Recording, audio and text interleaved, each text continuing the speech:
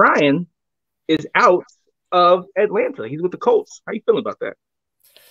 It's kind of a tough situation. You kind of see, like, even the Falcons kind of had almost like a 500 schedule last season, right?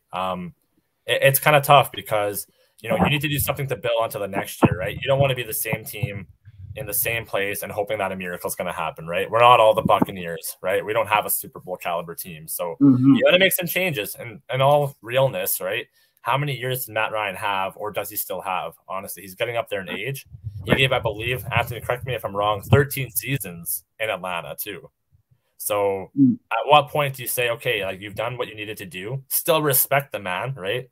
And, say, like, if you want to go somewhere else and you want to have a career, then you go with it, right? So it was bound to happen, whether it was this year, whether it was next year. I think we could have got more out of it. Maybe not a third round pick, but it is what it is. You got to